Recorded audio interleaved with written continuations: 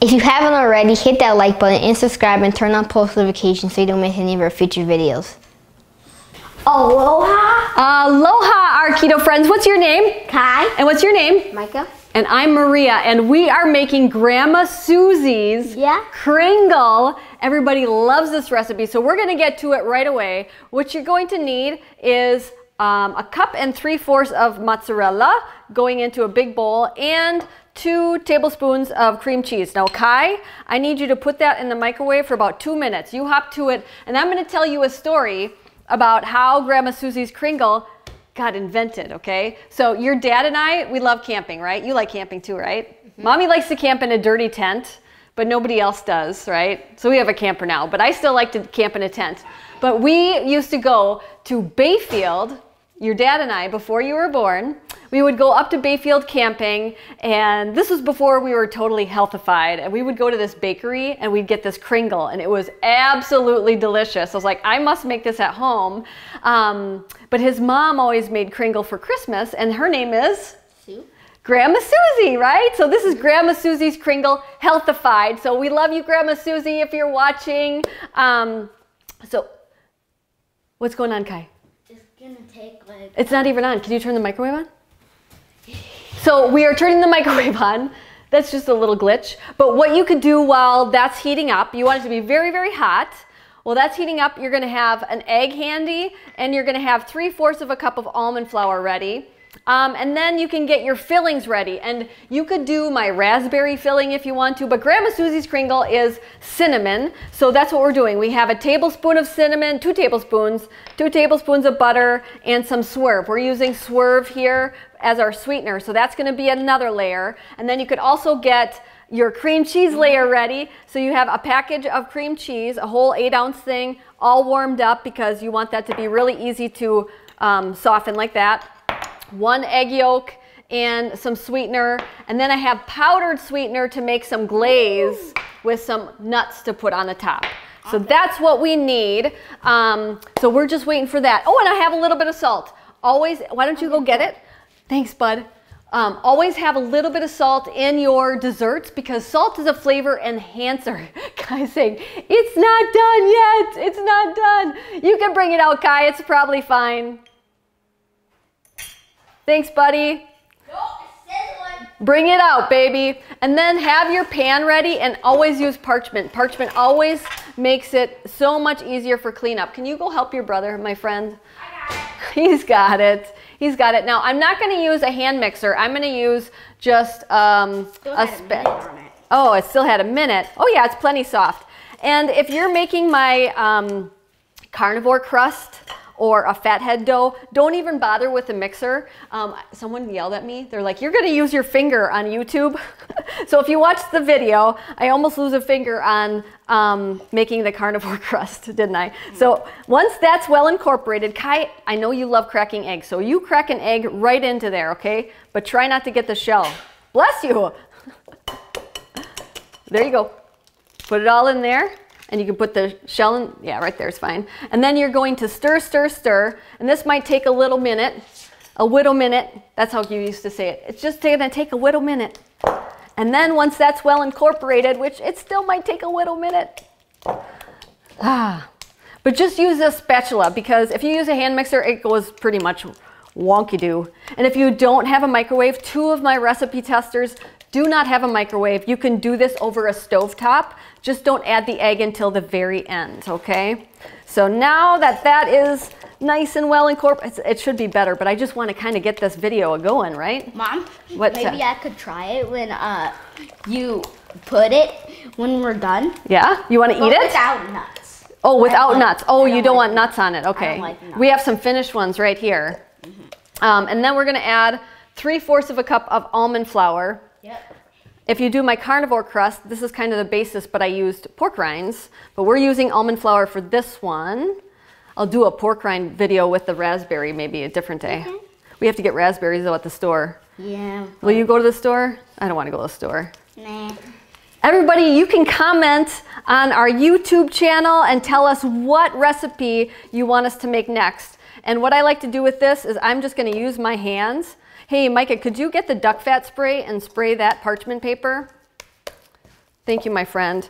So I'm gonna use my hands and be like an old Italian grandma, la la la, pat, pat, pat. Or you would be like a pizza maker. A pizza maker. Yeah. Yeah. Making the dough. Making the dough, making the dough. So it's gonna be kind of like a doughy dough, right? And I'm going to, could you spray it just a little more, my friend? Spray your parchment, and this is gonna go right on in the middle. Could you move this aside, Micah? Thank you. Bye-bye. Bye-bye. So now I'm gonna start forming this into my kringle, and I'm gonna make a big oval shape because I want it to be a big, beautiful kringle. You could make small ones like this, but we're gonna make a big, beautiful one. So spread it out, just use your hands. You're gonna get dirty, but that's kind of fun. I should let you guys do it, shouldn't I? Nah. Well, I do this. Why don't you make the filling? So this is our cream cheese filling. You're gonna add 1 egg yolk. Can you add the egg yolk right on in there? And then you're gonna add the sweetener right there, maybe 1/4 cup of sweetener into 8 ounces of cream cheese. And then stir it up with a fork, but real gentle so it's not going all over the place. See, teach your kids to cook, right?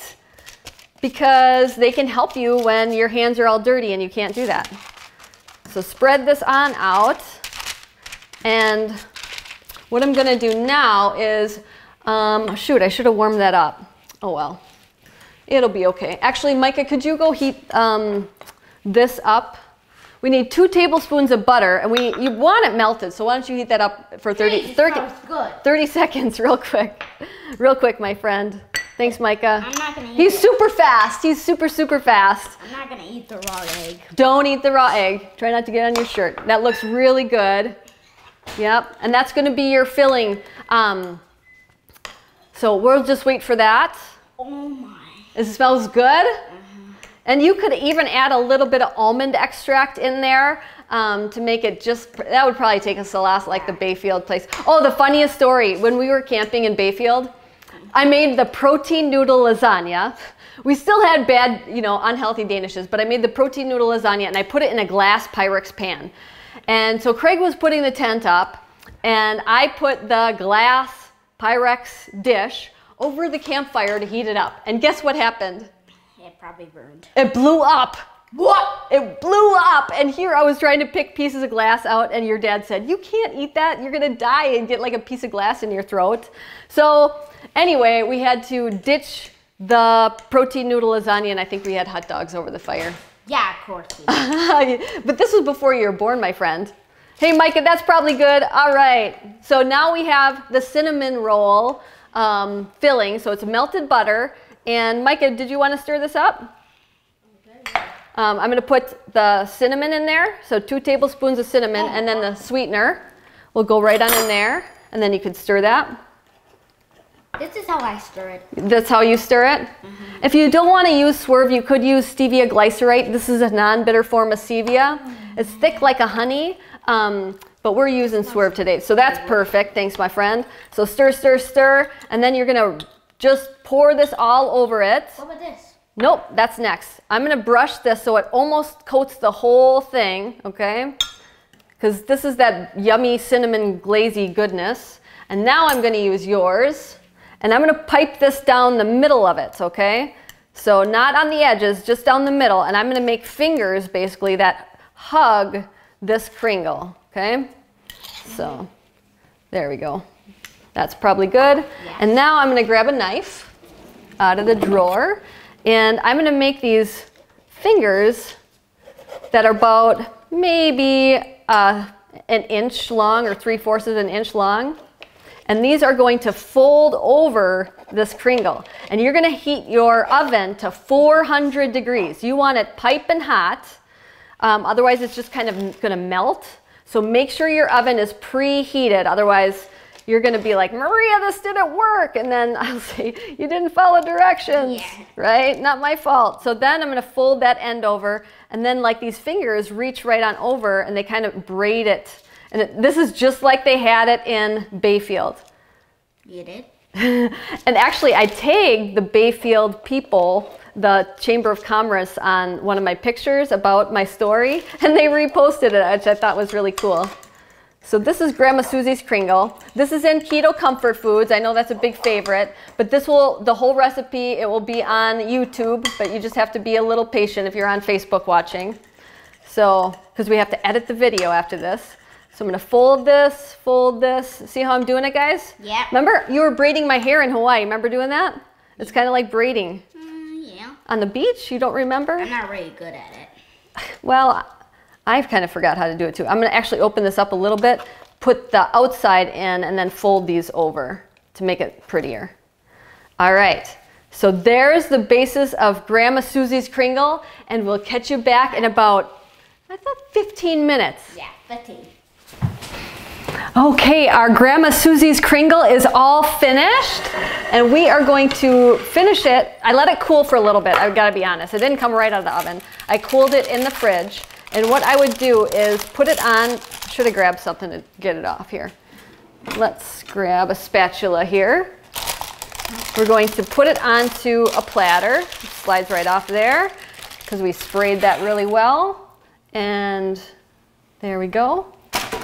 We're going to make a little bit of glaze, and what we did was, Micah did it for me. We had Swerve confectioners. You can't use a liquid stevia because you need it to be a confectioner thing. And I put unsweetened almond milk in it, or you could use heavy cream. Yeah. And what I'm gonna do is drizzle it all over. Look at how beautiful that is, huh? Mm-hmm. All over the Kringle. Once it's cool, if it's hot, it's just gonna melt all over the place and be all over. But once it's cool, and then it'll cooled in the fridge for about 10 minutes. Should we have done the milk first? We did it already, and then you're gonna garnish it with some nuts like this.